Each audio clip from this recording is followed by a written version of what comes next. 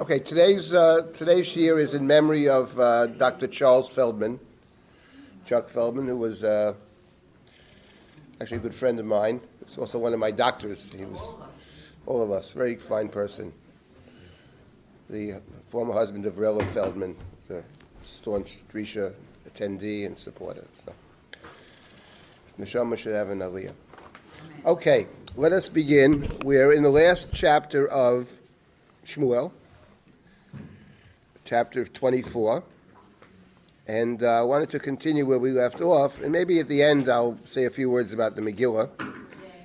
And, okay, so the story is that the last chapter is the story in which King David, takes a census of the people.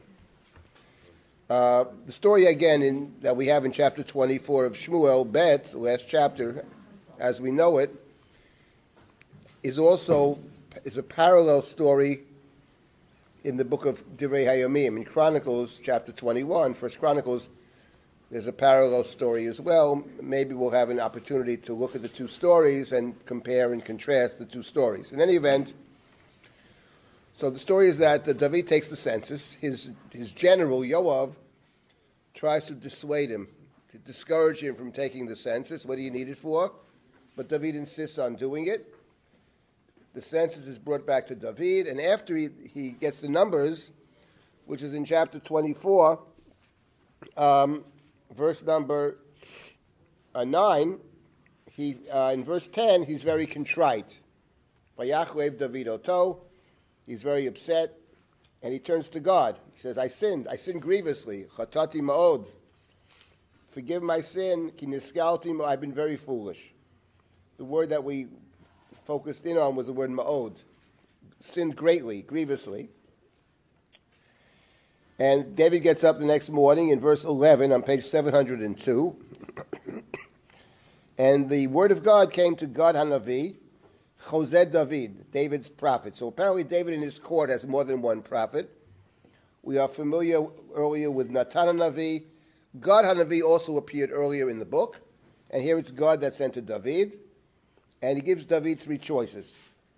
And you can choose one of the three. The three choices being famine for 7 years, a war, running away from your adversary, Nuschal of Netzarecha for 3 months, and finally the last choice, on the top of page 703, 3 days of plague, Shloshet Yamim Dever. Atodare Marshiv Shochi Davar. You should consider and, know what message should I send back to the one who sent me. So your choice. And David refuses to choose. David does eliminate one of the three possibilities, namely the middle one, running from your enemy, which I presume to be not personally running from the enemy alone, he's the king of Israel, means being pursued by an adversary. That David removes off the table. For he says in verse number 14, Vayom David el God Sari Ma'od, Niplonna bi'ad Hashem ki rabim rachamav u'viyad adam alepolu. I don't want to fall into the hands of the human being. Sari Ma'od, playing off the choice of Nuschal lefnei tzarecha, running from your adversary. That he eliminates. But I'm in God's hands, he says. And the response in verse 15 is Vayitein Hashem dever b'Yisrael me'aboker v'yad eit moed. So the response, I'm just repeating what we saw last time. The response is plague, dever, from the morning until the set time. Miboker at eit moed, 70,000 die. That's as far as we got last time. We noticed last time that the language around the punishment of dever is parallel to the language of the Torah when it comes to the plague of dever, which is the fifth plague, in several senses. First of all, there's a play on the word dever and the word davar, which is equally true in the Chumash, when the fifth plague of dever is dever and then twice davar. Davar. There's a play on dever and davar in both cases. In each case, in the Chumash, in the fifth plague of dever, and over here, is talked about happening at an appointed time, 8 moed, that we have in both instances.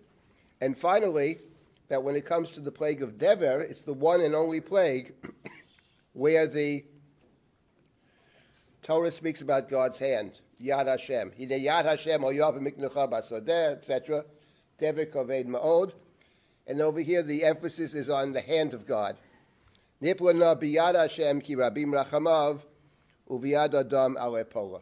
So the plague of Dever, which in the Chumash is the plague against Pharaoh, whose heart is hardened, who refuses to concede, is the same plague leveled against the people and against David, their king, who also is hardened, in other words, who refuses to listen to the one who says, don't do it. And it's actually the same language, Vayechazak. Vayechazak Dvar HaMelech El Yoav in verse number 4 is the same language as Vayechazek Hashem, Vayechazak Leif Paro, etc. The point being, the larger point being that it's not really just about Paro, but any king who sees himself as doing, as one might say, superseding God or replacing God or equivalent to God, which is what the taking of the census is about. Because the taking of the census is a way of saying, these are my people. In the Chumash, you count the census through the Mishkan. The Machzid HaShekel means we are a people by virtue of the fact that we serve the same God. That's the definition in the book of Exodus of what constitutes the people. But in this chapter, in chapter 24, in the last chapter of the book as we know it, David counts the people for no reason. There's no reason to count the people. There's no war. There's no reason except to assert his power after 2 rebellions. So that's what's problematic about, and David realizes this right away. I have sinned grievously. And we talked last time about how this particular sin, so it appears very trivial from one perspective, from a conceptual perspective is the deep sin of the book of Shmuel. Because the issue in the book of Shmuel is kingship. Who is the king? Shmuel says, well, God is the king. And the king is for that reason, it's heresy. But God doesn't seem to be opposed necessarily to the king. And that is because the king could, in theory, reflect God's values. That was Hannah's prayer in the beginning of the book. God should give strength to God's king, who will carry out God's values. So in the last chapter over here, we have the issue raised once again, which is why it's the last chapter, about kingship. Is kingship a possibility, or is kingship by its very nature a supplanting of God? Yes, Alan, what do you want to say? See frequently the number 40 as a generic for a large number, 40 yes. days of right. blood, 40 days on Har Sinai, 40 yes. years. Do we have a similar, is there some significance to the number 70,000? Well, the number 70 is very significant. First of all, the number 70 appears in many contexts. I can mention several. What? It's got 7. It's got 7, but it's also 70. 70 is, there are 70 nations in the world. There actually are 70 nations. Kasuto points out, when you look at Genesis, you can actually count 70 nations. There are 70 souls who go down to Egypt, which is the parallel to the 70 nations. And there are the 70 years of exile. That Jeremiah talks about 70 years of exile. You return after 70 years. So the number 70 carries with it a significance. Now, if you ask me, what exactly does 70 represent, apart from the world maybe, the world or Israel as a world, maybe other things. 40 years is a generation. 40 years that's clear. But 70 is a significant number in the Bible. Yes, what do you want to say? What I'm trying to figure is how it's justified for the people to suffer in such a way for the king's sin. That 70,000 people... Right, so that's what I would... Fine. So I try to address that. I'll repeat, that's a very good question. My point about the last chapter, which begins with the words, and God's anger continued to rage against Israel. Vayosef af Hashem lacharot b'Yisrael. And Rashi says, Lo yadati alma. I don't know why, says Rashi. So I claimed that maybe I do know why, in the following sense. Especially if it's the last chapter. See, this is the big issue that many people think, well, this is a little 4-chapter sort of little piece that they threw in at the end. It's not really the last chapter. Fackelman, in his massive work, analyzes these 4 chapters in a different part of the book. It doesn't analyze it as the end of the book. So to me, that's actually chutzpah, but that's beside the point. It's also wrong, because it's certainly the end of the book. And if it is the end of the book, endings are very significant. And the claim that I made last time is that, which is the basis of everything that's, from that we move forward, is that the last chapter of the book goes back, after all the stories with David and Bathsheba and Amnon and Tamar and Avshalom, and it's an unbelievable narrative, that you forget, actually, what the book's about. So the last chapter of the book goes back to the core issue. What about kingship? And we have to remember that as much as David wants to be king, and as much as he's very manipulative throughout the book, and a flawed person and all that, at the end of the day, the request for kingship, which was framed inappropriately, give us a king like the other nations, was not about David. It's the people. So the last chapter, the anger of God against the people, goes back to the fact that the people said, we want a king like all the nations, which the Chumash says, as far as I read it, that's not, you can't have a king, you can have a king, but it can't be like all the nations. The king you can have, and the only king you can have, is one that God chooses, and two, a person who understands that the role of the king is to represent the people. So my point about this chapter, lost on just about everybody else, but my point about the chapter is that in this chapter, it goes back to the essential question of the book. But what about kingship? And, yes, David wants to be king and all that stuff, but at the end of the day, the request for kingship, as Samuel said very nicely, when he thinks that Saul is wrong, your sin was l'shaol lachem melech. Shaul means the one who was requested. So now we go back to this question. But what about kingship? So God is still angry, because God's angry at the very initial request. God says to Samuel, don't take it personally, says God. It's not about you. They've been doing this to me for hundreds of years. You know what I mean? They haven't rejected you, they rejected me. The question is, they rejected me because of the way they frame it, or is the very kingship itself a rejection of God? That's the core question in the book, and the last chapter answers that question, I think. Answer. The way they asked was wrong. But the kingship per se is not necessarily wrong. You can have a king who is a perfect reflection of God's will. And that king, actually, in this chapter, is David. Because David, in this chapter, recognizes and expresses completely what it means to be the perfect king. And I said, furthermore, that the book of Samuel in general, this is the last chapter of the book, but the very first chapter of the book has Hannah, one of the true heroines of the book. She's pretty clean, Hannah, and you can't say that about virtually anybody else in this book. She says it straight out. After she has her child, and she hopes that the world can change, and this child will change the world, which he does. And she ends it by saying, talks about the God who cares about the marginalized, the God who will fight against the wicked and the arrogant, etc. And then she says, and God should give strength to God's king. And by that she means, I assume, that we should have a leadership that understands God's will and tries to implement God's will in this world. That's the way the book begins. And my point is this chapter, which is the last chapter, and which carries all kinds of literary connections to the beginning of the book, this is the question of the book. What about kingship? And here we have David sinning, and David is given a choice. In the first part of the chapter, you choose, says God. But you choose as a test. You know, the prophet says, somebody sent me to speak to the king. Okay, king, tell that guy what you want. That's, after all, you're the boss. You're the leader of the people. Why don't you tell the guy that sent me what you want? So David, no. I'm in God's hands. I eliminate the human possibility. God will choose, I'm not choosing. So the response is, okay, you've passed the first part of the test. You understand what the Chumash says. The king is the one that God chooses. So David does very well by eliminating only the middle possibility, but leaving the choice up to God. Fine. So now, the punishment, which is not primarily against David. David sees David as at fault, but in truth, the people are being punished. And then we have the following. So we have Dever. Now we know, actually, that in the Chumash, the punishment for counting the people is Dever. Because the Torah says, Shabbos Shkolim, Parsha Shkolim. Don't count the people. Count them only via the Mishkan. V'lo yeh bohem negef bifkodotam, lest there be a negef. Magefa usually is plague. So we actually know what it is.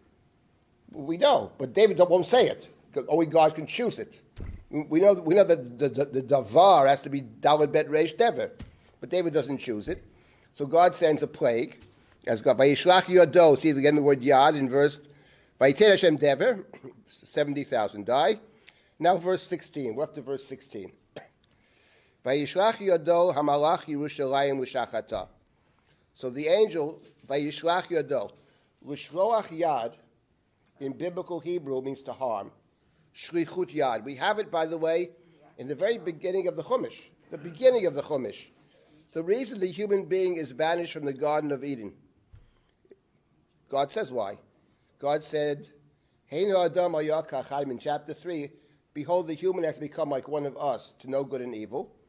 V'yata pen yishlach yado. Lest he literally stretch out his hand, let it be his take inappropriately. Lest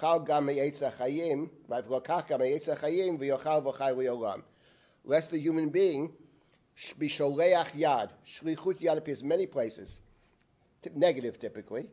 By the way, it appears many times in Megillah Esther, right? Our sholach yado by Yehudim. Because l'shloach yad by Melech Bigton and Teresh, l'shloach yad by Melech Achashverosh. So it's a phrase that appears many times in the Megillah actually, l'shloach yad. It means to harm. Sometimes it means to attempt to harm. Sometimes it means to harm. But it's always that kind of thing. So over here, we have that the angel, Vayishlach Yado HaMalach Yerushalayim L'Shachata. The angel extended his hand, means to damage, to harm, to destroy, against Jerusalem to destroy it. Vayinachem Hashem El Hara'ah. But God relented or renounced further evil, El Hara'ah. Vayomer LaMalach HaMashchit HaBa'am Rav, Ato Heref Yodecha. U'malach Hashem Haya Im Goren Arav Nahayivusi. God says to the angels, enough, hold back your hand. And the angel of God was in the threshing place of Aravna the Yevusi. By the way, I just noticed something here. I've told this story many times. I've written about it, both in my Haggadah and my Megillah. I talk about the story over here, and there's plenty more to say. Just noticed something new I never saw before. Must have read the story 100 times. That's the following. The language over here of Vayinachem. God relented of the evil. Now we remember in the book of Shmuel, this is the last chapter of the book, that the word Vayinachem figures very prominently in one of the key stories in the book of Shmuel. And the story I'm referring to, and a very timely one for us today as well, is the story of Amalek. In the story of Amalek, Saul, King Saul, Saf Torah of Parsha Zachar, King Saul was commanded to destroy Amalek and failed to he did kill Amalek, but he didn't kill the king, and he didn't kill the best. They took the best animals for themselves. So the prophet Shmuel goes to Shaul and condemns him, and Shaul gives his excuses. Well, the people did it. We did it to sacrifice, etc. And then Shmuel says to him, listen, God takes the kingship away from you. You're not going to be the king anymore. And the eternal of God, Netzach Yisrael lo yishaker v'lo yinachem. Ki lo adam hu lehinachem. The eternal of God will not change God's mind. God is not the human being who changes his mind. Lo adam hu lehinachem. Now that statement, God is not a human who changes his mind, is of course taken from the Chumash. It's what Bilam said to Balak in the second prophecy, right? Second prophecy. What's the second prophecy of Bilam?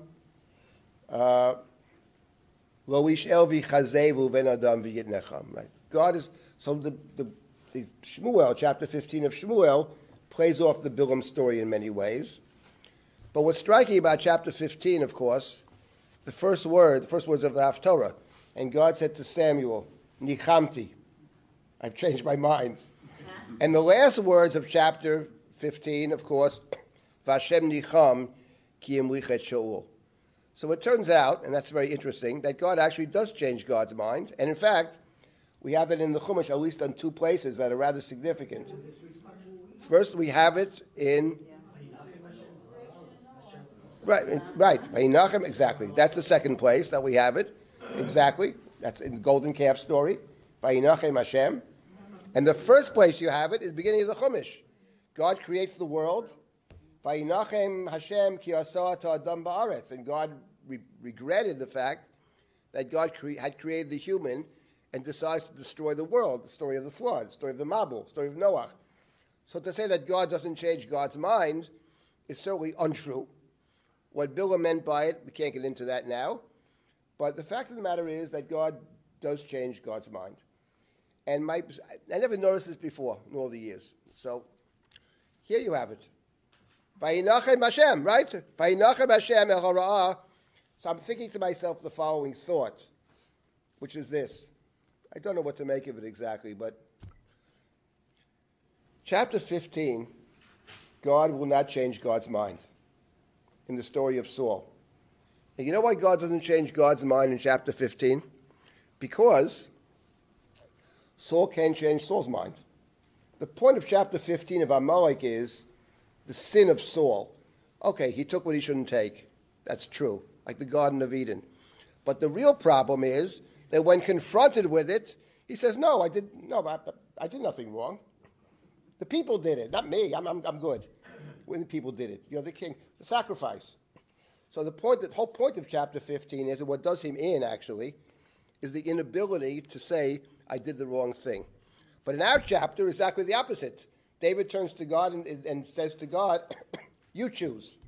So he's already on the course. He's already on the course of repentance. So God responds to the person in these two episodes. It's sort of like a mirror. When the person is a certain way, then the response is similar. I'll give you just 1 second. I'll give you a good analog to this. It's the story of Jacob wrestling with this mysterious person or angel or whatever it is. It's called an Ish in the story. But Jacob says, the person blesses Jacob, you have wrestled with the human and the divine and you have prevailed. Now in that story, the point is that when this what's called a messenger of God, when the messenger confronts Jacob and wrestles with Jacob and fights with Jacob, it takes place at a time before Jacob crosses over into the land. Everybody else crosses over, and Jacob is left alone. And Jacob wants to cross over to the other side to possess the land, but he can't cross over. And the reason he can't cross over, presumably, is because he's Jacob, he's Yaakov. And Yaakov, in the story, carries with it all kinds of significance. He's the one who's holding on to his brothers. Let's start with the fact that Yaakov is related to the word Akev, a heel. And the heel, in the book of Genesis, reminds us only of one thing, the snake. And in point of fact, he is very snake-like because what is the snake's MO, basically? How does the snake operate? It goes after the heel. Goes after, why does it go after the heel? Goes after weakness. Vulnerability. Exactly. Well, exactly, but it's the place of vulnerability. The snake talks to the woman, not to the man, actually, because the woman was never commanded not to eat of the snake attacks you at your weak point. So that's what Yaakov does. In Greek mythology. Yes, of course, Achilles' heel. You have it's cross-cultural, but in the Chumash, and that's what Yaakov did. Yaakov manages to get the birthright from Esav when Esav is tired. He comes back very tired. Hu ayef. He takes advantage. Give me the soup, only if you sell me the birthright. And then the blessing, he takes advantage of his father's weakness. His father's blind. His father can't see. Takes advantage of that. So he's a snake, basically. And his name is Yaakov. And when this messenger of God confronts Yaakov, he is out to destroy him. And in fact, it's very interesting. How does he try to destroy him? What words does the Chumash use? Vayeovek ishimo adalot hashacha. Vayeovek. Vayeovek is to wrestle in modern Hebrew. But Vayei Ovek, as the Ramban explains, is related to the word avak. What is avak? Avak is afar. That's the snake. Dust. The snake lives in the dust. Afar tochal kol yemei chayecha, which is big death. The snake is living death. So Jacob in that story is confronted by somebody who Vayei Ovek. The someone who confronts you is actually your mirror. That's the way it's. But then Jacob wrestles. Then Jacob fights. Only send me, no, I'm not saying to, I demand a direct blessing, not a blessing that I take from somebody else. And then suddenly, this messenger becomes a different person. The messenger becomes the one who actually gives blessings. You're not Jacob anymore. Well, what's the blessing? You're not Jacob. You're not the Akev anymore. You're Yisrael. You have confronted. You've wrestled with the divine, etc. And you were wounded in the process, but in the struggle. But you become a different person. So now the messenger is a reflection of who Israel now is. So the blessing is a reflection of actually who you are. The blessing is the best part of yourself. That's the blessing. That's my understanding of the confrontation with the Ish. And that I'm wondering about over here in our little word Vayinachem. God is relenting. God is regretting because David regrets. Since David regrets, then God is the mirror of David. Not too bad, huh? Pretty good. And here's the interesting thing. This is a story. Here's a story that I think I actually know pretty well. Of all the Shmuel, this is my favorite chapter. It's the last chapter, and I've said many wonderful things about it. And we tell you a little secret. The more you understand something, the more you realize you don't understand. That's the truth of it. Because you realize there's so much more there. This is the word. I just noticed it now. This is the power of this kind of learning, actually. It's about reading. And suddenly you realize, boy, this is very interesting. I never realized that in my life. I've seen it 100 times. Never noticed it. Anyway, that's the reflection. That's the mirror. Claudia functions as a mirror. In any event, now we come to a different interesting question. What do we make of the fact? So God says to the angel, to the Malach HaMashchit, the destroying angel. I mentioned last time we met that Malach HaMashchit is a term that we find in the Passover story, where God sends the destroying angel, Pesach, right? The destroying angel of Passover is called the Mashchit. This is all related to David and Pharaoh, etc. So, as we mentioned before, in any event, so God says to the angel, stop, hold back your hand. But the next verse says, Vayomer David el Hashem, Birato Tamalach Hamakeh Ba'am. When David saw the angel smiting the people, in verse 17, Vayomer, Hine Anochi Chatati Vanochi Haveti. Behold, I have sinned, I have strayed. Elu Atzon Me'asu. What have the people done? Tina Yad Chabi Ubebeit Avi. God, let your hand be directed against me and my father's house. By that, David means hand directed against me and my father's house. Father's house means me and my entire house. It means my dynasty, my kingship. If my being the king is causing the people to die, I have to step down. I have to step down. Because the leader is there to do what's best for the people. I'm not going to stubbornly stay in office because of my own ego and let the country go to pot, right? Nothing to do with current events at all, but right. But the fact of the matter is that, so that's what David says. But the question is, and I saw Fackelman ask this question, but it already says in the previous verse that God had told the angel to stop. Does this mean that David actually is, that what it's about is David's misunderstanding of the situation? Is that the point? Or is there a different point? What is the point of God saying in the previous verse, stop? But then David, in the very next verse, who sees the angel killing people, saying to God, if it's instead of directing your anger against them, direct it against me. If in fact we've been told in the previous verse that God already said to the angel to stop. So Fackelman takes it, it's that David is wrong-headed and David is mistaken. So I'll tell you what I think. I think that's not right, because I don't think the tone of the story is that. I don't think this chapter is about David's errors. I think it's about David's greatness, actually. So why is that previous verse there, actually? I don't think it's there to say, but David doesn't get it and makes a mistake. I don't think that's what it's about at all. I think it's about something else. The place that the angel hovers above a certain place. The place is Goren Aravna. Now, Goren Aravna is the Yevusi, because Yevus, Jerusalem is the one place, the last place that was captured in the conquest of the land. David captured Yevus in chapter 5 of 2 Samuel. But in this story over here, he's not going to capture anything by force. He's going to purchase. Just as we have in the Chumash that both Abraham and Jacob purchase. They buy. Jacob purchases something right outside Shechem, and Abraham purchases the gravesite for his wife Sarah and then for himself and his descendants. So I think it's a different point over here. Goren Aravna, in the word Aravna, we have the word Aron, which is the place of the ark. This is actually the place of God's permanent residence. This is going to be the place of the temple. The book of Samuel doesn't spell that out. The book of Chronicles says explicitly, this is Mount Moriah. But the book of Samuel, which has the work of the great artist, doesn't bother with. Subtlety is very important. But it's clear. This is the permanent place of God's residence, which will become the place of David's kingship. And the point I think that the book wants to make over here is that the place that becomes the place of God's sacred presence is the place in which God said to the angel, stop the killing. That the idea of the Mishkan, the idea of the Mikdash, is the place which allows for forgiveness. And that's, of course, that's the Yom Kippur ritual. That basically the forgiveness comes through the Mishkan.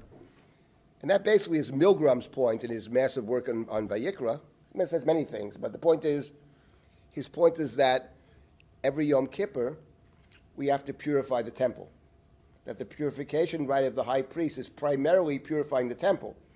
The temple is the vehicle through which we achieve forgiveness, but the temple can become degraded through people's sins, both in the temple and outside. So every year, apart from the scapegoat sacrifice that carries our sins away, the temple itself has to be purified because the temple itself becomes the place of forgiveness. And that idea, I think, is what the book is after over here.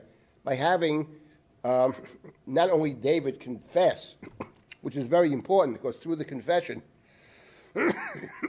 he retains his kingship, but also to emphasize that this particular place, which is the place of the Aron, Goren Aravna, is the place that God has already said.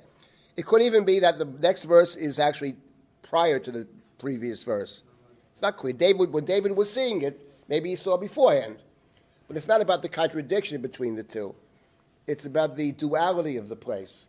That the place of the temple is both the place which allows us to be forgiven, but it's the place from which forgiveness emerges. And that's, I think, the point of the previous verse. Yes, my friend. The fact that he regrets having asked God for the plague, to him, maybe choice 2 was a bad choice. Choice 3 was a bad choice. Maybe choice 2. Oh, he didn't choose. God made the choice. He just eliminated choice 2. Exactly, but in a sense, he says, the third choice is to bring on plague. True, which is, of course, the obvious choice, because that's what the Chumash actually says is going to happen. It's not that he's actually... the reader knows already from the beginning what the punishment will be, because the Chumash said it. But my point is, I'm not going to make that choice. And I could also say that once you turn to God and say, you choose, it's up to you, then God could choose whatever God wishes to choose. The main point being, I'm not choosing. I am in God's hands. That's what he said. I'm biyad Hashem. That's his point. So I think that, now, there was something else over here. Now I want to get back to, this is sort of a follow-up from last time. Now let me get back to a very important point about verse number 16. Verse number 16, God said to the destroying angel, Rav, enough, herif yodecha, hold back your hand.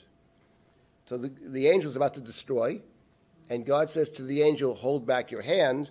When you read God saying to the one about to destroy or kill, hold back your hand, I think all of us immediately think about the binding of Isaac. Okay, that is exactly the story. You have over there, and you have the same language. What does it say with Abraham? Abraham Avram's about to slaughter Isaac. Al tishlach yodcha el anar. There you have shlichut yad. Al tishlach yodcha el anar. And over here you have vayishlach yodo hamalach l'shachata. So that's another literary link between the two of them. So there are two questions. The first question is this a literary link well-founded? Or it's a literary, there's an allusion here, a bit of an allusion, but it's not central to the story. That's the first question. And if it is central to the story, the second question is, what is the point? Now, finding links between stories is very nice, and people do that all the time. But the question is, what is its significance? Is it truly significant or not? Before I get to what I believe to be the case, that it is truly significant and appropriate for the last chapter in a very deep way, I wanted to make two other points about the link between the two stories. One is that over here, when David says, what have these people done?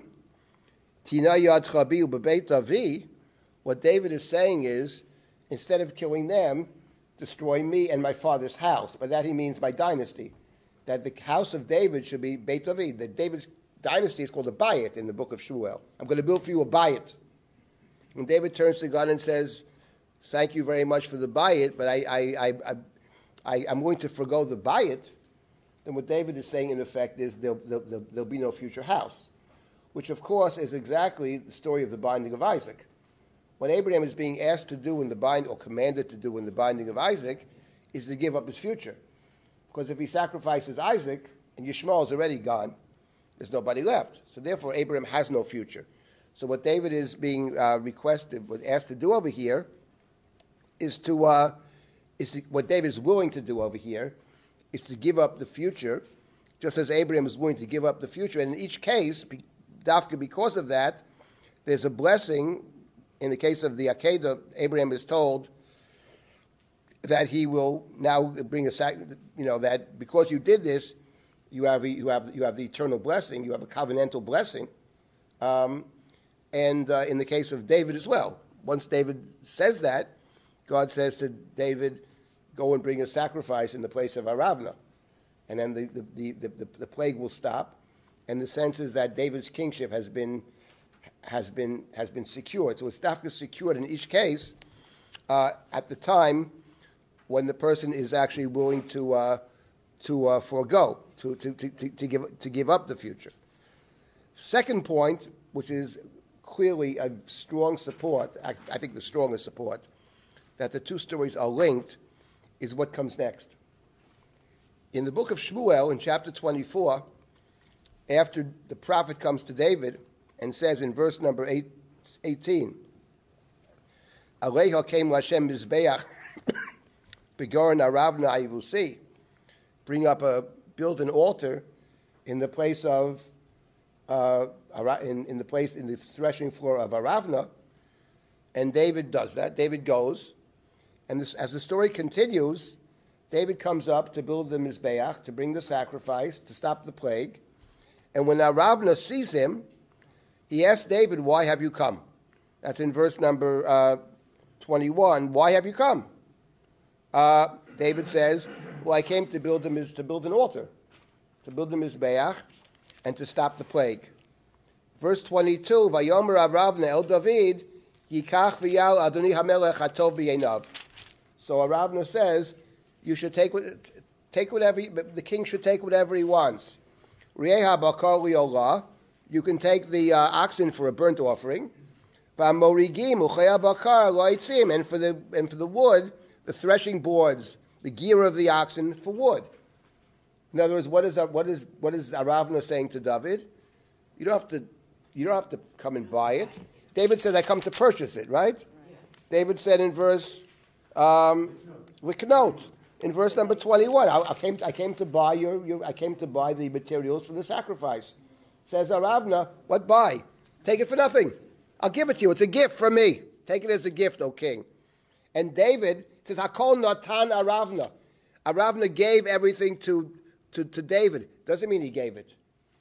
It means this good is given. He doesn't give it. David says he offers it to him. Natan. Here means to offer. Actually, I would say Natan has the meaning here that it has in Megillat Esther. I'll just digress for 1 second. In the Megillah, if you remember, when Haman goes to the king, chapter 3, and right, the king says to Haman, I'm going to bring in 10,000 kikar kesef. I get $1 trillion or something like that. So the king says to Haman, ha-kesef natun lach. The money is natun for you. What does that mean? So some interpret, the king says, forget the money. Don't bother with the money. It's natun. Forget it. The money is yours. I give it to you. That's one possibility. In my opinion, that's not right.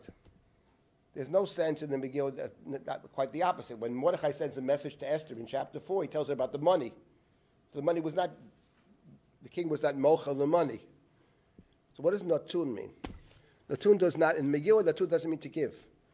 Natun means to permit. Asher natan hayudim l'ikael v'lamod nafsham. The king gave the Jews to stand and protect themselves. He's permitted. So, akesef natun lach means something different. I permit you, he says, to bring money to the treasury. The point of it being, of course, that Haman's idea is not just to gather money to kill the Jews, but Haman's idea is to collect money for the treasury, and that money will be used to kill the Jews. And in doing so, he makes Achashverosh a full partner. That's one of the key points of the Megillah. That's one of the difficulties. It's not just Haman. The point is, the checks say Achashverosh treasury of Achashverosh. That's the point. He co-opts Achashverosh, which is the last verse of chapter 3. V'yamelch v'haman yoshvu l'shtot. V'yishu shad navocha. Which is not just about, as Rabbi Soloveitchik emphasized, the complete lack of concern. People being, that's true. But that's not the main point. The main point and the difficulty that the Jews will have is that the king is a partner. They're eating together. When you eat together, that's a partnership. So the money is being paid out by the treasury. That's natun. Over here, it's the same thing. Akol natan aravna hamelech didn't give him anything, because David says, "I don't want it." But he says, if he gave it, he permits him to take it. Take it, he says. It's yours. Take it. I permit. Right? Doesn't mean natan. Doesn't mean natanya. And he says, "And God should bless you." Says David, "No, I'm going to buy it. I want to buy it. I don't want it for nothing. I don't want to bring sacrifices chinam." And David vayiken, and David buys it. What is the story this is related to? Right, b'nei chet. It's the purchase of the grave for Sarah, Marat, the purchase of the land. Right? What does Ephron say to Abraham? Take it, he says. I can't. Right? Hasoden natati lach. Natati, I gave you. It's exactly right. Hasoden natati lach. V'amara shabaluchan natatiya. I'll give you the field. I'll give you the cave, right? Take it. Go ahead. What does Abraham say? Listen to me, he says, right? I'm not taking it for nothing. I insist on paying. Tell me your price. Of course, Ephron is a character. Says Ephron, okay, it's about $722 million for the grave and the field. So much? Yeah, the field, the grave which he wants to buy. He doesn't ask for a field. The grave is $2,000, but it was the package deal. You got to buy the field too. That's $722 million or so. Says Abraham, no problem. Abra meo shekel kesef ovela sochia. 400 is the great number in Genesis. Whatever you want, he doesn't care because he wants to have that place. So that's the story. Now the story of the purchase of the gravesite for Sarah, for the Jewish people. Where does that story appear? The binding of Isaac is chapter 22. Chapter 23 is the purchase of the gravesite. So the two stories are together. You see straight up that the book of Shmuel is playing off those stories. You see the Akedah is here. So you have to understand the significance. Now let me say two other points about this. I find them extremely interesting. There's actually a difference between the two stories. Well, just one second. There's a difference between the two stories, and the difference is the following: that in the story of the binding of Isaac, it is true that the two narrative stories that appear one after the next are the binding of Isaac and the purchase of the gravesite and the field. That's true. Over here as well, there's the allusion to the Akedah, followed by the purchase. But there's an interesting difference between them, which I will, if we have a chance, I'll try to hypothesize what it's about. In the first instance, there's the binding of Isaac, but it's not immediately followed by the purchase of the grave. In between the two of them, there is Abraham hears, after these things, that Milcah, his brother's wife, has given birth to a whole bunch of children. One of them is actually Rebecca. But there's a whole bunch of them that then, after this 12 names, then you have the story. So in a sense, in the Chumash, the purchase of the grave and the Akedah are separated by a genealogy. That is not true over here. Now let me just make another point related to this, which is also interesting, which is the following. You have two stories back to back in the, let's say in the Chumash, you have the narrative, the Akedah, the purchase of Sarah's grave. What is the next story in the Chumash? The Akedah is chapter 22. The purchase of the grave is 23. What is 24? 24, right, the servant. 24 begins with the words, V'Avraham zakein ba bayamim. Abraham was old in age, and God blessed him with everything. And he calls his servant in. And he says to his servant, you got to find a wife for my son Isaac.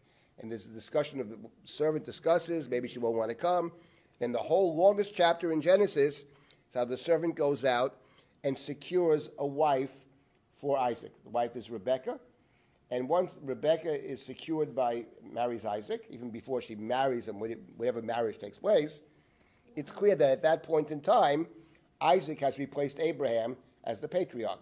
Because when they come back, Rebecca sees this man walking in the field. Who is that man? This is my master, Adoni. Up to that point, Abraham's the master. So the next story is about succession. Isaac taking the place of Abraham, Rebecca taking the place of Sarah. It begins with the words, Avraham zakein ba bayamim. Now, how does the next story appear in our book? David is cold and old. Hamelch David zakein ba bayamim. And when you look at that chapter, which, by the way, is the Haftorah for Chayei Sarah, the next chapter, there are loads of parallels between the two stories. That will be at least one shir, if not two. So you see something very interesting. Many years ago when I saw this, I was so excited about this, you can't imagine. And I've said many things about these chapters. It's almost as if whoever wrote this, I assume the author of the first two chapters of Kings, whom the academics think that's the end of the book. And they're not wrong about that in a certain sense. They're correct in a certain way about it. They don't actually understand why they're even correct about it, but I'll explain that if we get a chance today. They're not wrong about it, but it's clearly the same author. And the fact of the matter is, I believe that whoever wrote this, no one knows who wrote it, has the Chumash open. And you have three consecutive stories. You have the Akedah, you have the purchase of the gravesite, and you have this story of succession with the main person being old, very old. And in each of those, and the stories in our book are parallel. But what's interesting is, and I don't know when this happened, I just don't know, but the way we have it in front of us, the third story, which is the succession story, is a different book. So there are two interesting distinctions, because that's in Kings. Now, I do believe it's the end of Samuel. I think they're right about that in a certain way, but we'll get to that. But what's interesting is that the two differences between the three consecutive stories. First difference is that story 1 and story 2 in Genesis are separated by a genealogy, not here. And the second difference is that even though narratively the next story follows immediately, but for whatever reason, our tradition, if it is our tradition, I assume it is, has placed the third story in a different book. What is that about? But these are the things I like to explain if we get a chance. What time is it now, by the way? Quarter to 11? 35, 40 minutes. 40 minutes, fine. Okay, I did want to say 2 words about the Megillah at the end, but okay, fine. In any event, so let's get back to so in other words, the point being that, let's get back to, all of this suggests to us that the reference to the Akedah is not something which is totally incidental. That the Akedah story actually is significant over here that the writer of this, whoever it is, who writes this story in this chapter, which is the last chapter, has the Akedah in mind. So I wanted to tell you what I believe is the significance of that. Begin with that, and then many of the details, if we have a chance to explain them, either this time or next week, I don't know. But do you want to say something, Sarah? What do you want to say? No, I just thought the two cases are nisayon. Yes, agreed. I agree that there is that was my point. That in the question, there are three choices. You tell me which one you want. It's a kind of test. The word nisayon is not mentioned over here. Yes, Ruth, what do you want to say?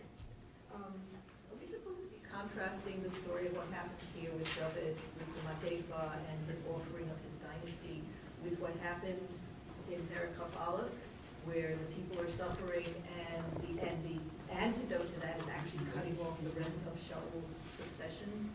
Well, the antidote actually in chapter 21 to the famine is identical to chapter 24, and they're actually the same language. But if you look at chapter 24, you'll see that the key word at the end is vayeyoter in 21. Is that correct?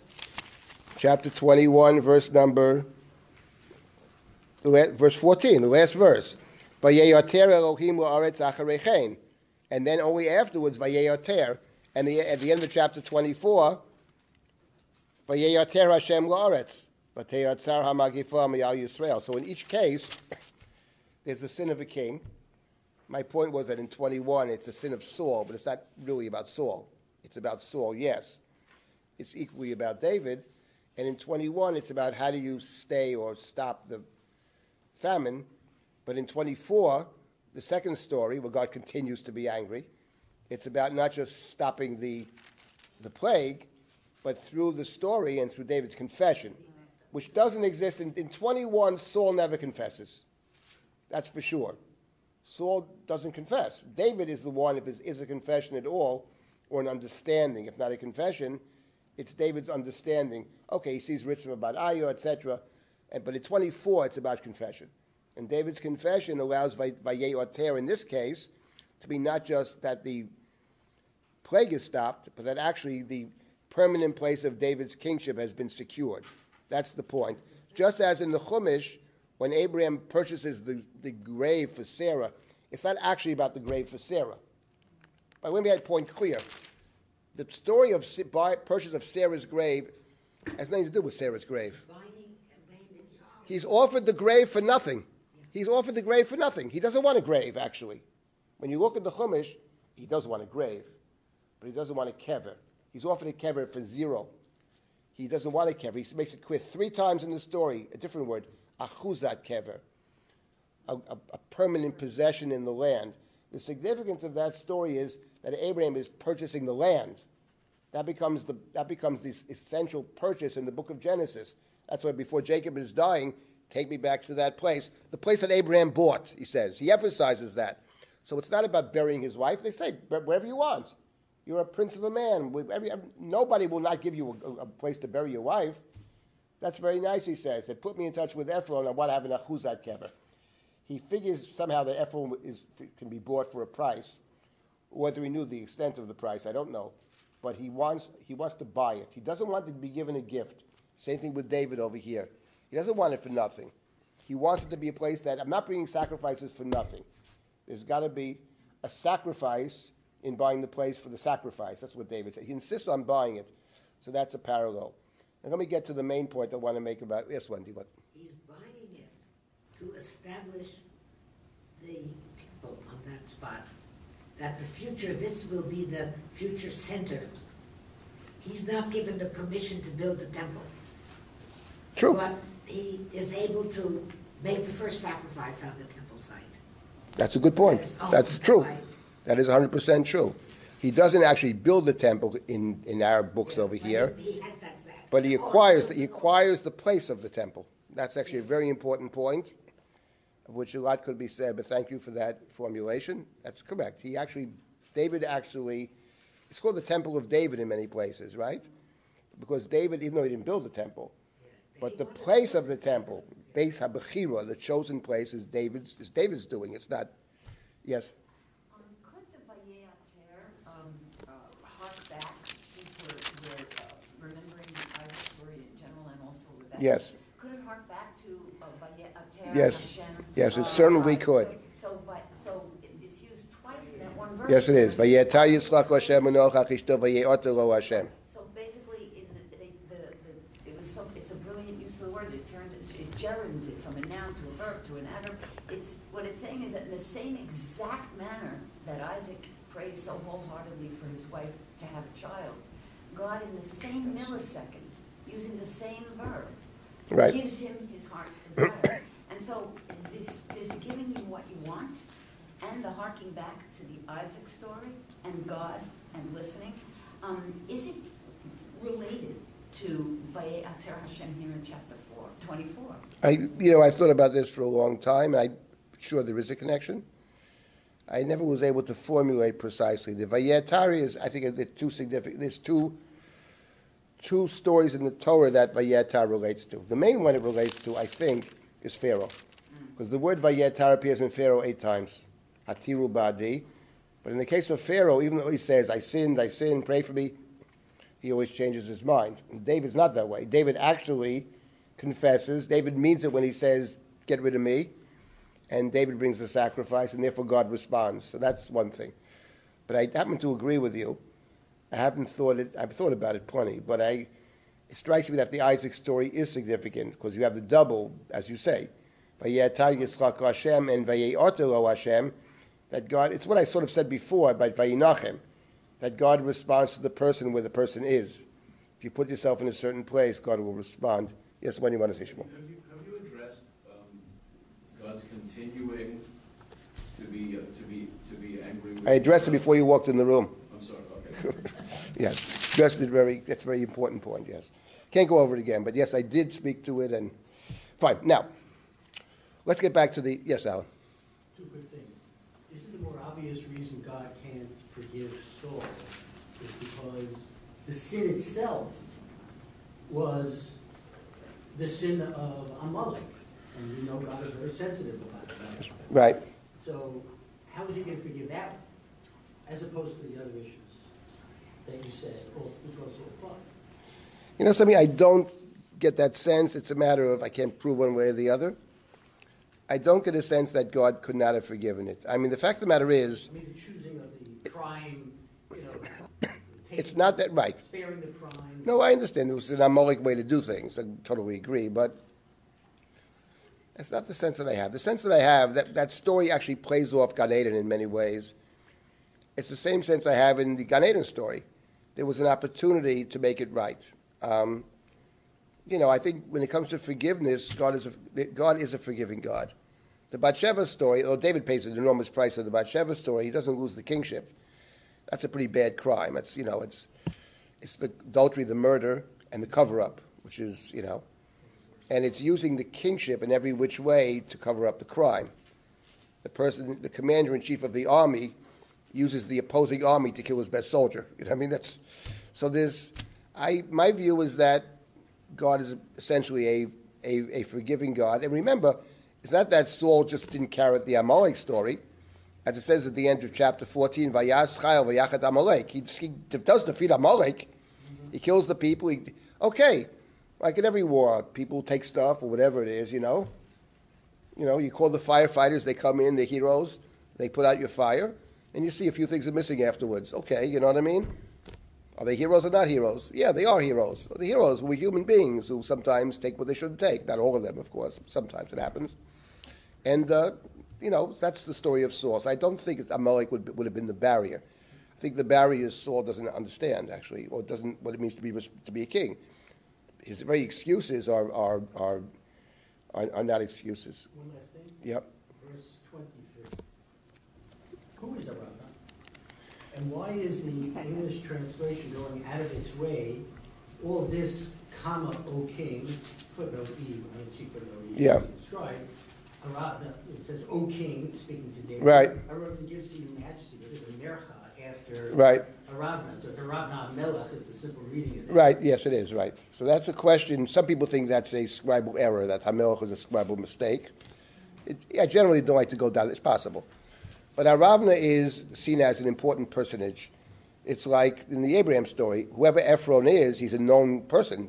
put me in touch with Ephron, right? So the Bnei Chet are, and Abraham bows down to them, etc. So he's an important personage, I think, who controls this piece of this territory.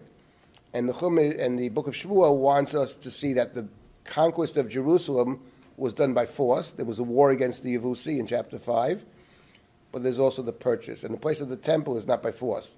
The place of the temple is by purchase, and the one selling it is actually the true owner of the land. Maybe that's why he calls him the king, I'm not sure. But the focus here is on, it's a legitimate sale. The true owner relinquishes ownership by virtue of sale. He was willing to relinquish it as a gift. Maybe he was afraid. He sees David coming with his army, David says, no, it's not about that. I'll pay you whatever it costs.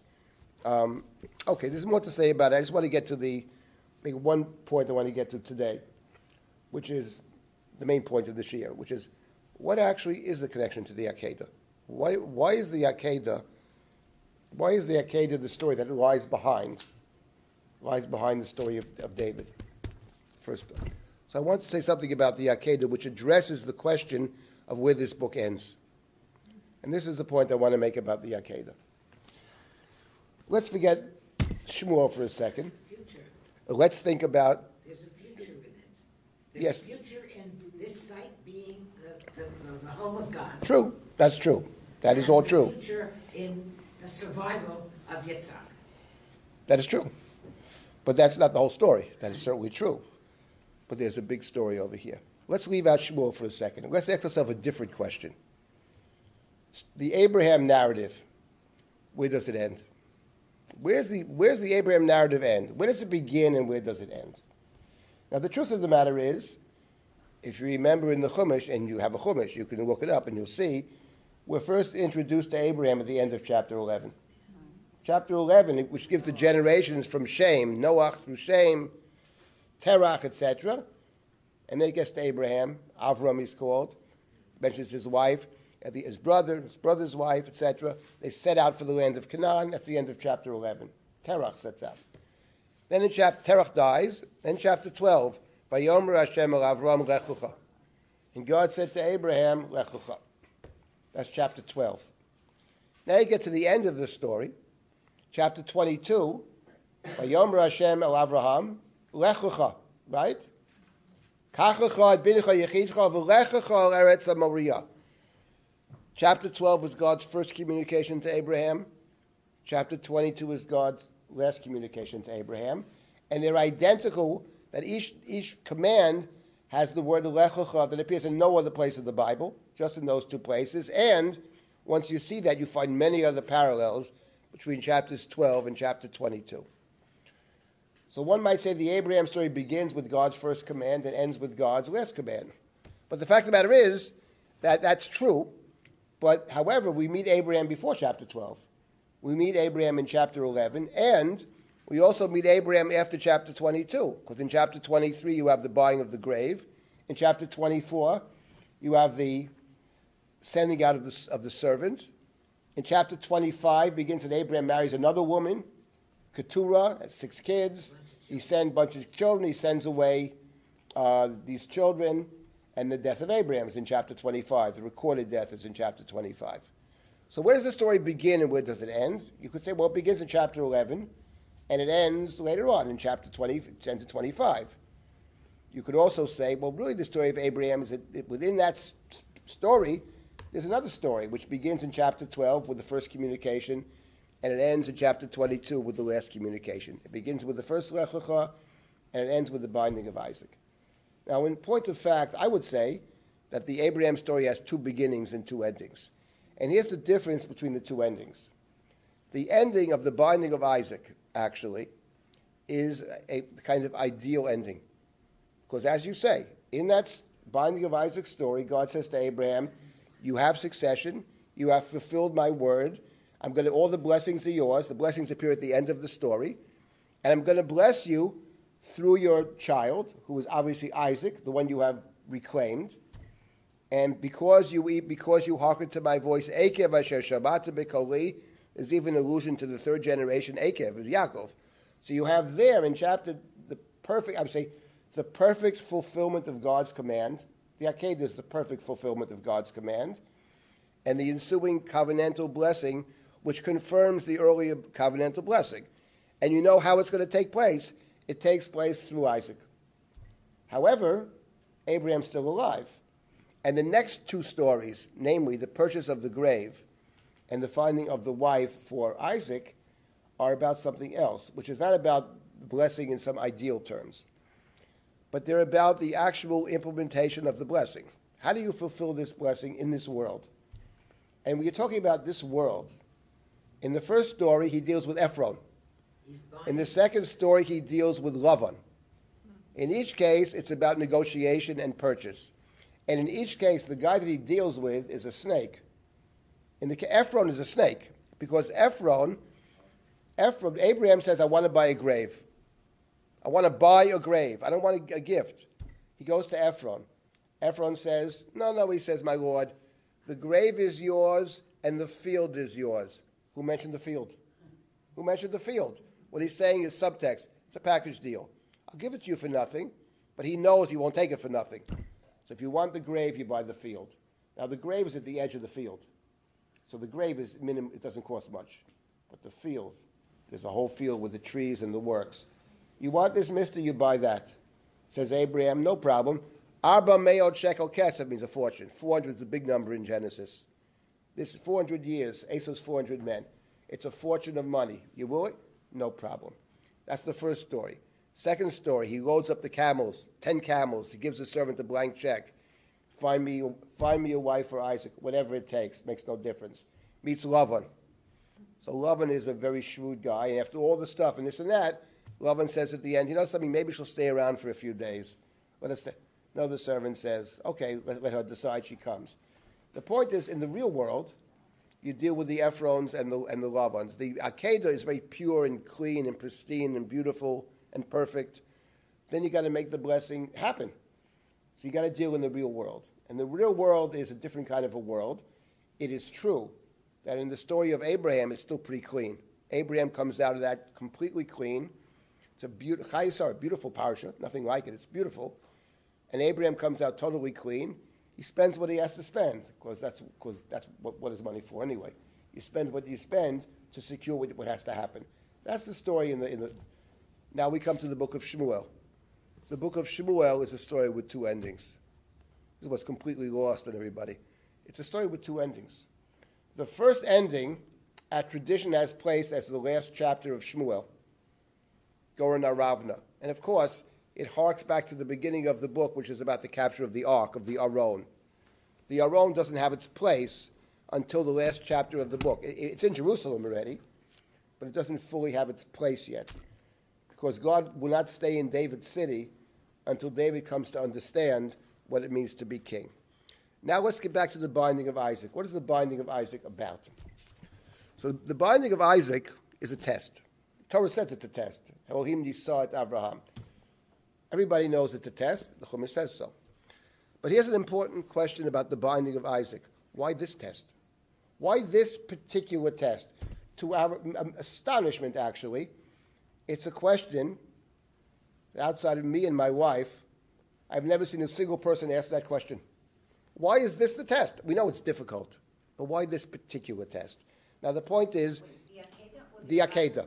Why is this the test? And the fact of the matter is, the answer to the question emerges from understanding how the story works. That in fact is the last chapter. It's the last communication. So presumably the test is addressing the core issue in the Abraham narrative, of which there are two core issues in the Abraham narrative. The main issue is succession. Who is going to succeed Abraham? That you have from the beginning to the end. And in fact, the guy's name is Avram, great father. We are told he has no children. So from the very beginning, actually, you understand the question as, who shall succeed him? First you think it's Lot. Then maybe it's Ishmael. Then maybe it's Eliezer of Damascus, Ben Meshech Beiti. Then maybe it's Ishmael, is the obvious choice. Finally, Isaac. There are four possibilities. That is the core question in the story. And related to that question of succession has to do with finding the place. The first words out of God's mouth is go, lech lecha. And the last command is lech lecha. And the command in the middle, Hitalech lefanai, walk before me, walk, walk, walk. He's searching for the place. When will Abraham find the place, the sacred place? Because after all, the story of Abraham narrative is embedded in a different story, which is creation. We are banished from Gan Eden. What is the correct alternative to get to Gan Eden? That's the question.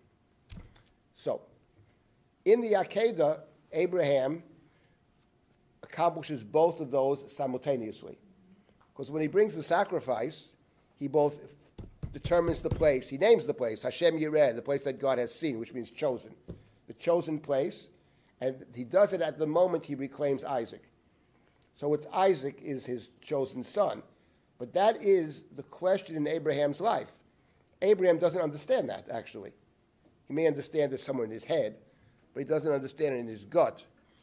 He doesn't understand it in his gut because it's related to a different question, which is what is the role of Sarah? And he never understands till very late she is his covenantal partner. If he understood she's his covenantal partner, after chapter 17, when God said explicitly, but Sarah's going to bear you the covenantal child, if he truly understood that, how in the world, 3 chapters later, could he come to the land of the Philistines and say, she's my sister? And when Avimelech says, what do you mean sister? She's your wife. No, she's really my sister, he says. I took her as a wife. Hello? He doesn't get it, obviously. So what has to happen is he has to come to understand how his family works. That's his challenge. And the moment he understands how his family works, he will find the sacred place. And that happens only after Yishmael is thrown out. As long as Yishmael is there, he can't see it.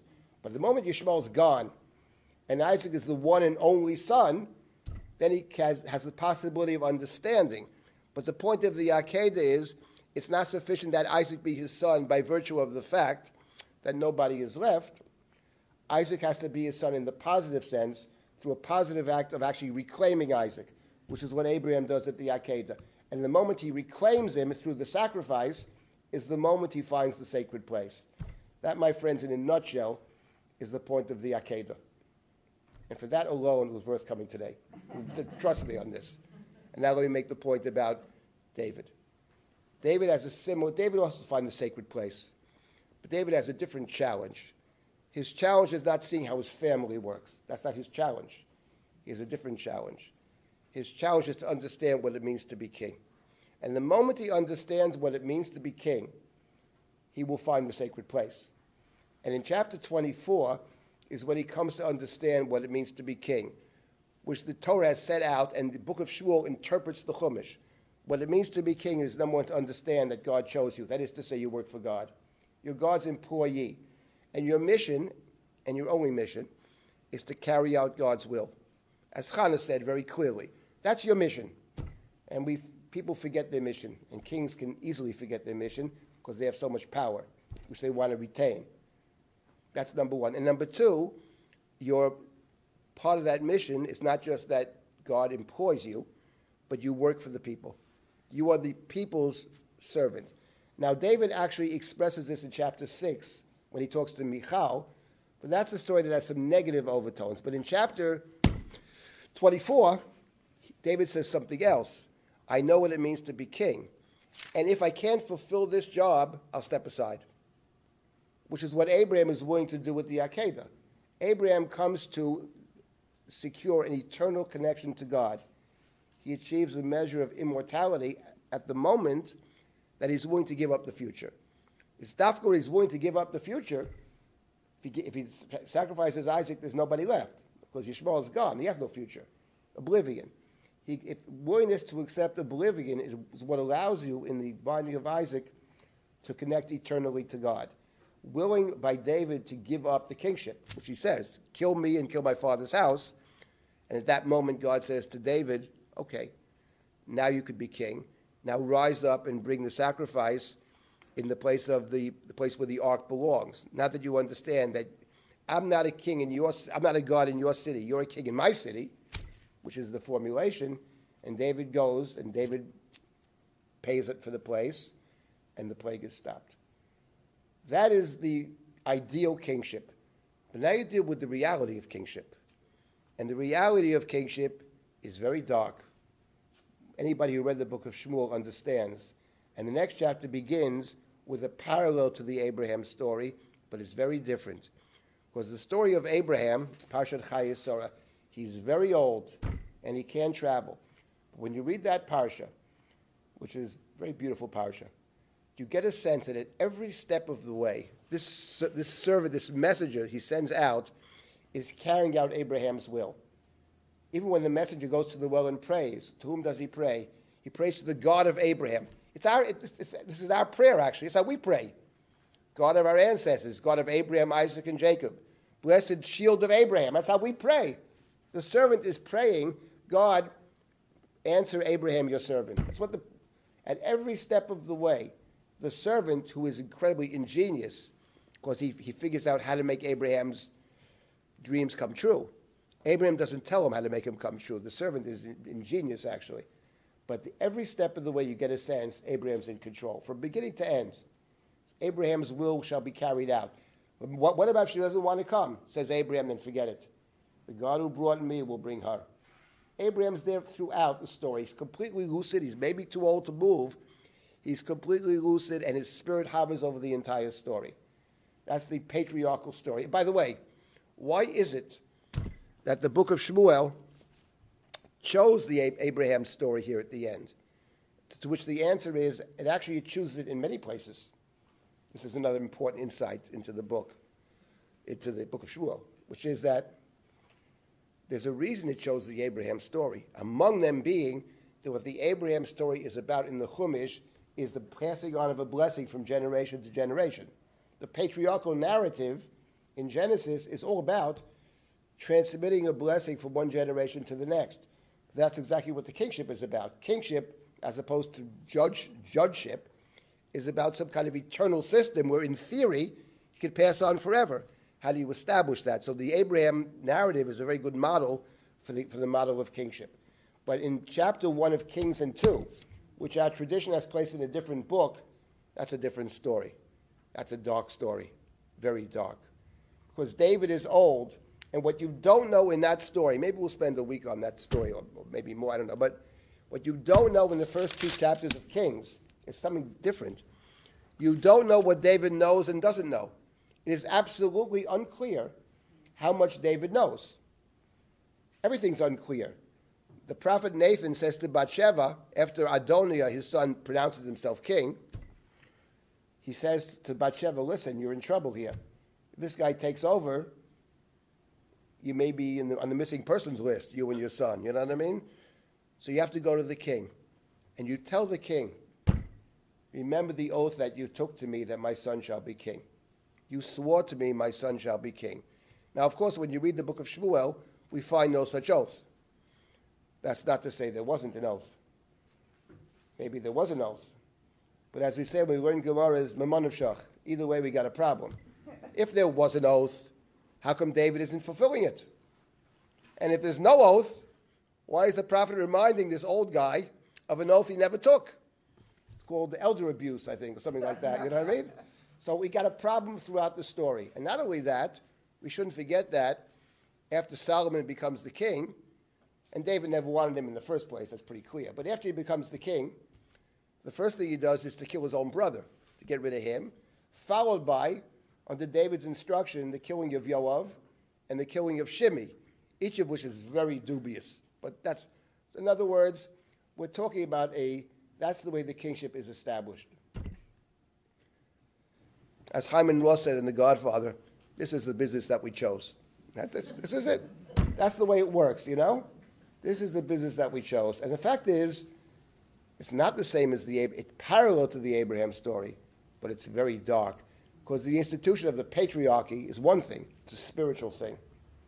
The institution of kingship, which may be absolutely necessary and has a very good side to it potentially, but has very many dark possibilities.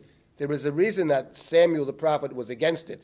And what he said about the kingship, the king will take and abuse and this and that, the history of the Jewish people in the book of Kings does not suggest he was wrong. Let's put it that way. We know that of the many abuses that people in power have. That's for sure. So therefore, we have 2 parallel stories, but the important point about the parallels is that doesn't mean they're identical. And in fact, I would say that's why the story of the succession of Shlomo in our tradition is put in the book of Kings and not in the book of Samuel. The book of Samuel ends with the ideal kingship. The book of Kings is a pretty negative book. It's about how we ended up in exile. And, so it's put in a different book. But fundamentally, what's parallel to the two stories is a story with two endings. So all these academics are not wrong, that the story of David ends properly in the second chapter of Kings. That is true. What they fail to grasp is it's a story with two endings. And actually, so is the Abraham story, a story with two endings. They are similar, but not identical. That's the first point I wanted to make over here. Okay, what time is it now?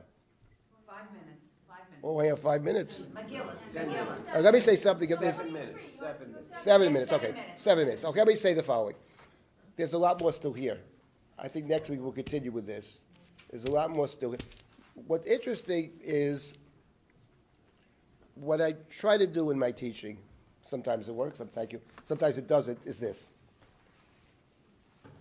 The idea is that there's the content. There's the trying to understand what is written here, which is very important. And I think it's an honor to study this book. It's nothing that's unbelievable.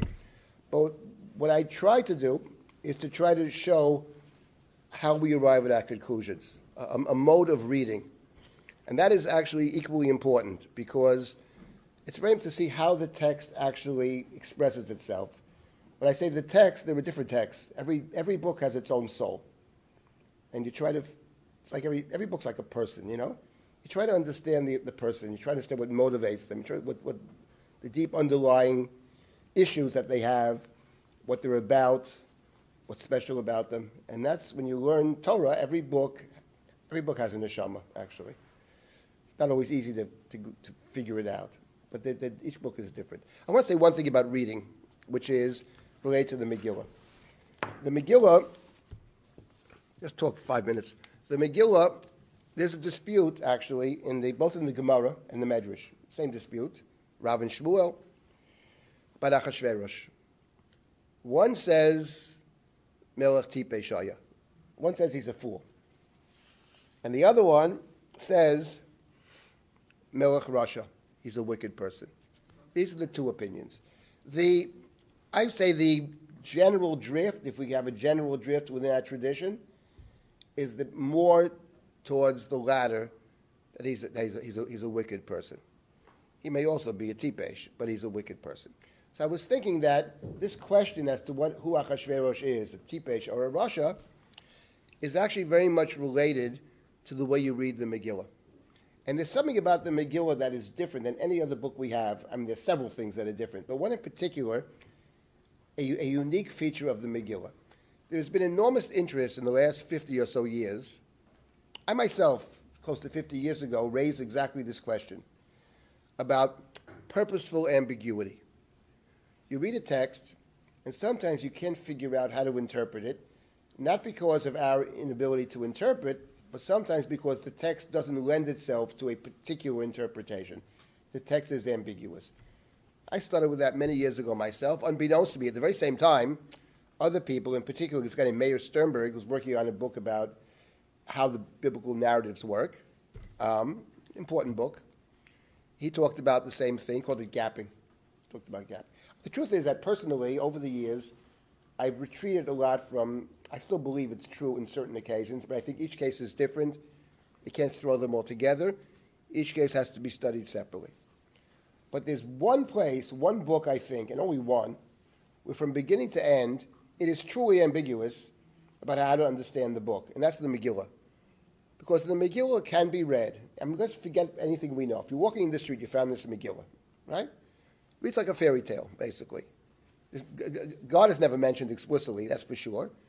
And it sounds like a court drama with a wise queen, a clever queen, at the last second saves the people and all that. And it revolves around the fact that one night the king can't sleep and happens to see in the record books that Mordechai the Jew had saved his life, wasn't rewarded. At the very moment that Haman's walking into his chambers, who knows what time in the morning, to tell the king to have Mordechai executed prior to his meal, his lunch meal, you know. So the question is, when you read that, you say to yourself, what's this about? Is it a kind of coincidence? Possible. It's random. Things happen randomly. That's what I call melech tipesh. Don't look for motives. Don't look for things. Just happen. They happen randomly. Where is God in all this? Very good question. But certainly one can read the book that way. It's so impossible to read it that way. The alternative reading is that no, things just don't happen. Everything makes sense on some level. And Achashverosh is not a fool. Everything can be explained logically in the Megillah from beginning to end. It's a book that lends itself to two readings, and they're equally plausible. Now, I'll give you one example of this, and there's so much more to say, but I'll just take 3 minutes to give you a simple example. In the Megillah, so there's a decree written against the Jews that all Jews are to be killed on the 13th day of Adar. That's tomorrow, actually, 13th day of Adar. All the Jews, men, women, children, that's it. In the interim, which is the 12th month, in the interim, Esther has interceded. She has convinced the king that Haman is the real enemy. The Jews are his friends. Haman's the real enemy. The king executes Haman. Then Esther goes back to the king at that point, after Haman's been killed, executed. And she says to the king, Lashiva Tasfarim, to retract the letters. Esther doesn't want a war, by the way. She says, call off the war. Very important point. Call off the war. The king says, I can't do it. Why can't I do it? Well, whatever signed with the king's seal can't be retracted. What you can do, he says, if you wish, is to write a second letter which contradicts the first.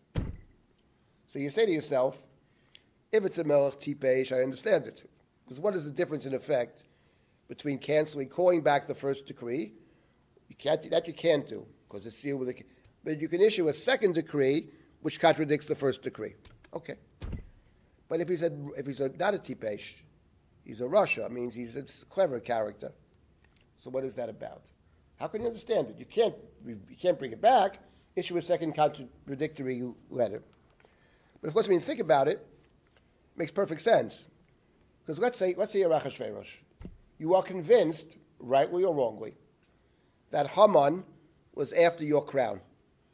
And by the way, he could even be right that Haman was after his crown, but that's a separate conversation. It could be so. It's possible. And Haman has hired soldiers, who knows how many. We know he had 75,000 die. He has 100,000 soldiers, many of them in your capital city. Your guy who wanted your crown. Let me ask you a question. Do you want these soldiers milling about your city? I don't think so. You want to get rid of them. On the other hand, you're a good Persian. You believe you're a peacenik. You don't want to hurt the other Persians. How to get rid of 100,000 soldiers without you being responsible? Oh, it's simple how. Let the marginalized people do your dirty work for you. Then you can blame them. That's exactly the point. No, we can't call it off. But the Jews can fight. And I support the Jews 100%. Right? I support the Jews 100%.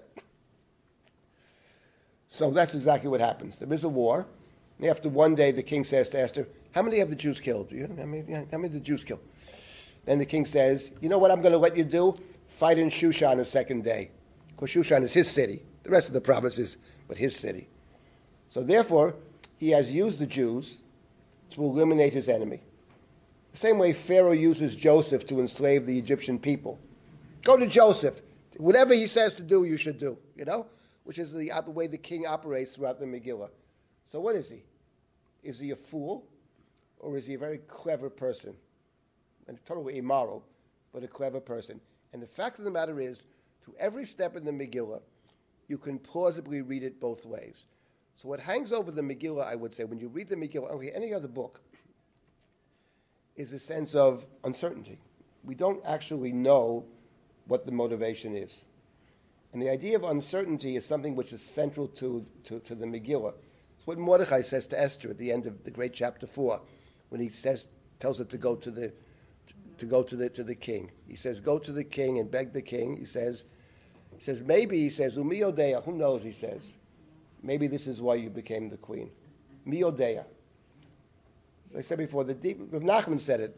The deepest level of to know is to know you don't know, actually. This is the essence of godless. Right. Maybe the essence of life, really. That we don't actually, what do we actually know? We ate of the tree of knowledge. And the deepest knowledge, says Rav Nachman, is we understand that we don't really know. So the idea of uncertainty, anything is possible. You know what I mean? I mean, right now we're experiencing this, all of us. We have this virus. What do we know about this? What's going to be? Who knows? No one knows. I never see anything like this in my life. We don't know. There are forces way beyond us. And we do the best we can with what we try to know. That's what we're here, is try to know. But we also understand much will always remain unknown. Right? Happy point. We'll see you next week.